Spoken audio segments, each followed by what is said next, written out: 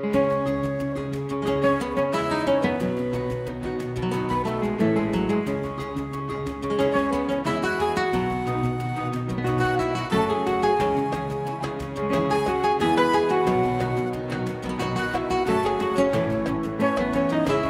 guys, so today what we're going to be doing is teaching you how to process a hyperlapse or time-lapse with the raw files that you got off from your R6. What I did was I used the intervalometer and I set it to take a shot every 2 seconds. So once you've got your scene set up and you set it to shoot every couple of seconds, and again you can use different settings to make different types of hyperlapses, and I'll make another video about how to do that kind of stuff out in the actual field, but today we're just going to be talking about how to process those images. So again, we're using raw images or CR3 files off from the Canon R6, and let's get right into it. So the first thing we're going to be doing is using Adobe Bridge. So what we're going to do here is we're just going to select the actual files that we want. So this is the beginning of the hyperlapse here, so we're going to select it, and then what we're going to do is scroll way down until we find where the end of that sequence is. Now see, this is a separate sequence, and you'll see right here where it actually got blown out, or it was too bright. So what I'm going to do is just back off to where it's not too blown out, which is like kind of like, let's call it here. So what I'm going to do is hold shift and select all of those images in that sequence, okay? And then what we're going to do is right click and hit open in Camera Raw. So what's going to happen now is we're going to open all of these files up into Camera Raw. And this is going to allow us to just basically do like some basic kind of like color grading or exposure changes that we want to do, and then batch these all out into a JPEG. So what we're going to do again is go down here, and I'm going to hold Command and hit A, and that's going to select all of these images here. You know what I'm actually going to do is I'm actually going to view further out into this sequence, so we see where it's a little bit more blown out towards the end of the sequence here. And again, make sure I Command A, make sure they're all selected so that all of these changes that we make apply to all of these same files. So what we're going to do is we're just going to pull the highlights back a bit, right? And shadows are up a bit. As you can see, what I did with the previous hyperlapse that I've already made, all of the settings that I've changed are already here. So, but you would make your basic exposure changes, whites up, blacks down, vibrance up, what kind of white balance do you want, all of those changes, any type of changes that you want to your specific images here. And then once you're done that, what we're going to do is batch those out. So all you're going to do is go up here, and we're going to make JPEGs, okay? So we're going to make JPEGs, and the really important thing here is once you have these put into whatever folder destination that you want them, you need to make sure that you set this digital serial number, okay? And you want this to be set to 1, and that's going to be very important. So beginning number, we would do 1, okay? And then what that's going to do is it's going to make it sequential. So you're going to have, you know, image 1, 2, 3, 4, all the way up through however many images you have. I think this one is around like 800 shots. So that's really important, because after we batch this out into JPEGs, then we're going to pull this into Premiere Pro, and we're going to actually make it a time-lapse, but it needs to have those sequential numbers applied to each image, because that's what we're going to do is image sequencing in Premiere Pro. We need to have those sequential numbers applied to every single one of the save files that we're about to make. So all you would do after that, you name the files whatever you want. Again, this is just going to apply that sequential numbering to the end of that file, so you'll get like, you know, Sunrise Winter Lake Vermont 1, 2, 3, 4, 5, 6, and then you'll just hit save. Once you do that, it's going to batch out all of those shots, and this is going to take some time depending on how good your computer is and whether you're using SSD drives or regular drives, so that'll take different amounts of time depending on your setup.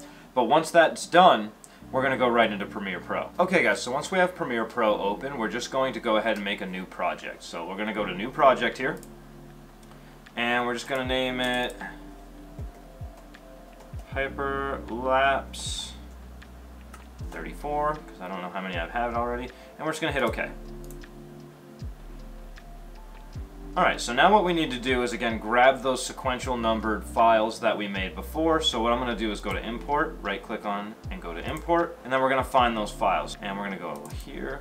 And again, so what we're going to do, now you'll see I have these again sequentially numbered, so I'm just going to select the first one.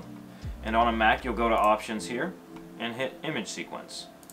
Okay, so once you have the first one selected and you have Image Sequence selected, you're just going to hit Import. And it's going to take all of those files and make it into a nice little time-lapse for you already, okay, right off the bat like that. Now, things to pay attention to are what frame rate you're going to want to make this, right? So I'd make everything in 24 frames per second. You know, depending on where in the world you are, you might make it 30 frames a second, 24, you know, that's preference. But what I'm going to do is go to Modify, Interpret Footage, and then we're just going to go, and you see that it makes it 29.9, so 30 frames per second. I'm going to change that to 23.976, 24 frames per second, and then we're going to drag that into the timeline over here. So once I've got that in the timeline, we have the hyperlapse that we wanted to make. So what we're going to do now is render. So I'm just going to hit Sequence and Render In and Out.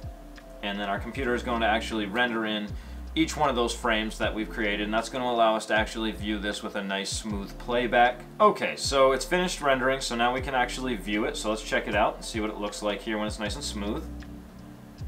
So again, these shots were taken at 2-second intervals, so it's taking a shot every 2 seconds. It was like 800 something frames, so it was out there for quite a while shooting during the sunrise and got pretty decent results with it. Again, I'm shooting these in RAW, and that gives me the ability to really recover shadows and play with highlights and coloring, so that way I'm able to get the absolute best image quality possible when using the R6 files to make a hyperlapse. Because remember, they do have a video mode that makes hyperlapses too, but that's the noob hyperlapse. If you want like pro level hyperlapses like what you're seeing here, then this is what you're going to need to do. Now again, right about here, it's just getting blown out. So let's just cut it, right? Let's just cut the fat right off it, boom. And again, now it's going to cut itself off before those highlights start to really blow themselves out. Cool. Alright, so what do we want to do now? Let's go one step further and actually like apply a little zooming crop. So let's go to the beginning, and this is something that's important for you to learn. This is keyframing, and it's going to present itself in a lot of different aspects of editing in Premiere Pro. So it's something that's good for you to dip your toes in here. So we're going to click the file, and we're going to go over to the Effects tab here. And once we're looking at the Effects tab that's addressing this file here specifically, we want to go to Scale, and we're going to click this little toggle animation here. We click it, and that's going to create our first keyframe here. Okay, so now it's going to be starting at this exact point in this scale here. So what we're going to do is then go to the end of it. So let's find the second to last frame here. Okay, that's right here. And then let's decide where we want to scale it. So how much do we want it to go? Let's make it fade to about there. Or a little further. Okay. So again, this has created another keyframe. So we've already done what we need to do. We've created a keyframe at 100% scale and a keyframe at 145% scale. And now if we go back and we view it, we'll notice that it slowly just creeps in on you as we watch that hyperlapse. Cool. So that's the one step further that we went. So now what do we want? Let's add some music to it. So let's go to Import, and let's go to my downloads. Okay, so we're just going to import Never Met 'Em and drag it below. Okay, so again, we'll just render that in. Sequence, render in and out. And here we go, guys. Let's see what the finished result looks like.